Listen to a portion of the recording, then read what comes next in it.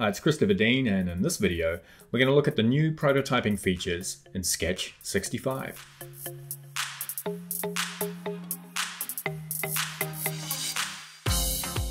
Okay, we all know that there is software out there with more advanced prototyping features than Sketch, but this is a look at how we can stay inside Sketch, prototype, and see if that's enough for your stakeholders, clients, or your customers.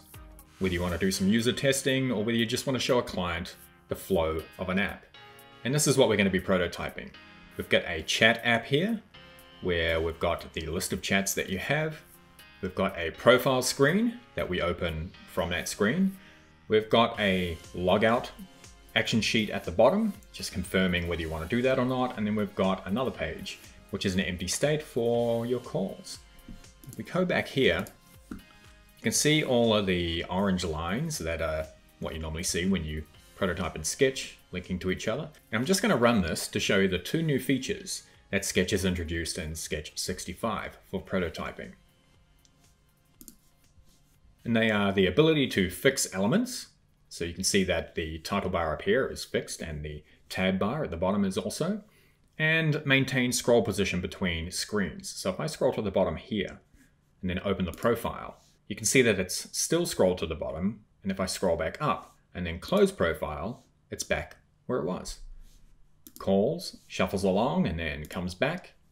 And then we click prototype, scroll down, hit logout, scroll back up and hit cancel, and everything returns to where it should be. Now if I click through to calls again and come back, just play around with the prototype, you can see that it's pretty good as a click-through prototype. So let's get into how we build this. That's on the done page.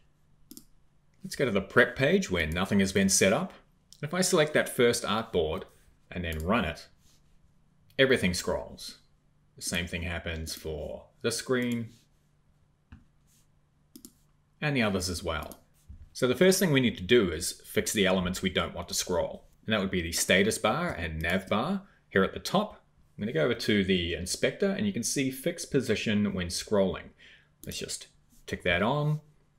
And then the tab bar at the bottom, we want to do the same thing. Fix position when scrolling. And if we preview that, you can see that that's set up nicely. Let's go to the profile artboard, select status bar, the menu, the nav bar and tab bar, and fix position when scrolling for all of them.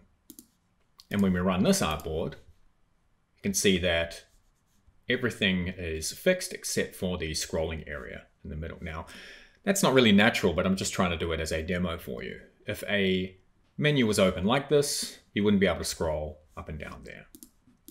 For the logout artboard, we're going to select status bar, nav bar, and action sheet. Fix their position. And on the calls artboard, we don't need to fix anything because it's 812 high, which is the height of an iPhone X or an 11 Pro, which is what we're going to be prototyping in. And with that done, let's set up the prototyping. And my nav bar up here is a nested symbol, so I'm going to have to drop a hotspot onto it. I'm just going to turn my grid on and zoom in. And up in the toolbar, I'll put the hotspot tool. I'm just going to go and drag where I want that to be and resize it.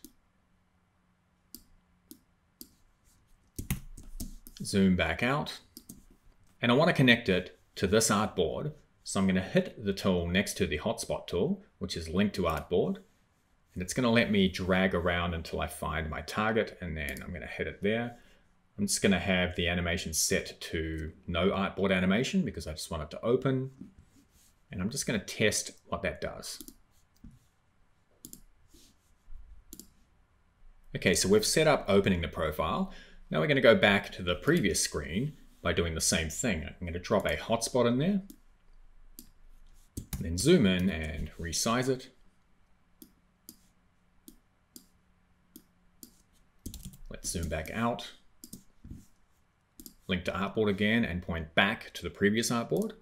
And I'm also going to go over to the inspector and select maintain scroll position after click. Let's go and do that with this one too. So now we'll have the ability to scroll down, open the profile, scroll back up, and close it. Okay, let's turn off our grid here, go down to the tab bar, and we're going to set up a hotspot over calls.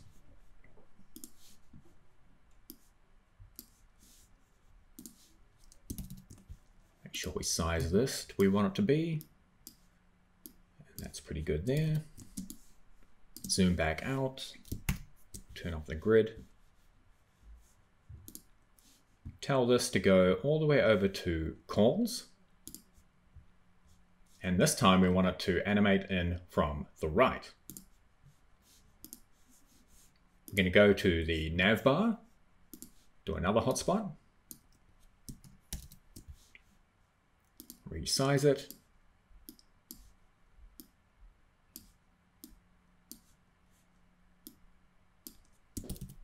zoom back out, tell it to go back to the chat screen, and then we're going to animate in from the left. Okay, let's see what that does. All right, we also want to set up a hotspot at the bottom here over chats, so we can get back there with the back arrow or this tab. Let's do the same thing. Animate in from the left. Fantastic. If we go back to the profile artboard, we want to set up the logout. And since this is a standalone symbol, we don't need a hotspot. We can just select it, tell it to link to the logout artboard, select maintain scroll position after click and make sure there's no animation there. And then in the logout artboard, we're going to select the cancel button, tell it to go back to the chat screen, maintain scroll position after click and no animation as well. Okay, let's just see if this has all worked. In the prototyping menu, we're looking at the chat screen, and I want this to be the start of the prototype. I'm going to hit the flag here, which does that.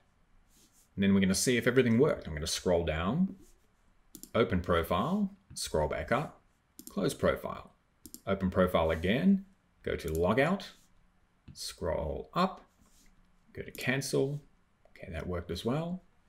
Go to calls, go back, go to calls again, and then use the chats link here to go back. And okay, that's it. We've set up a little prototype that shows you what you can do with the new features that are in Sketch 65. And if we close this and save it, we can go preview it on Sketch for Teams if you have it hosted there. And here in Sketch for Teams, you can see the file I've been working on, which by the way is going to be in the description of this video, so you can download it and go along with me. And you can see a prototype up here on the top left. We're just going to select that. And we're pretty much going through the prototype that we just built, but in Sketch for Teams. I'm going to open the profile, go to logout, scroll down, go to cancel, scroll back up, go to calls and back, and hover over the prototype. You can see that I can copy the link to the prototype. And this is a great way to share the prototype with who needs to see it and approve your design. Just going to copy that, go to another browser, and then load it there. And you can see that it loads there as well. And that's it for this video. We prototyped something pretty quickly that you can get into the hands of a customer to test, or your product owner or stakeholder to have a look at and approve. I hope you're all keeping safe out there, looking after yourself and your family, and yeah, I'll see you in the next one. Bye.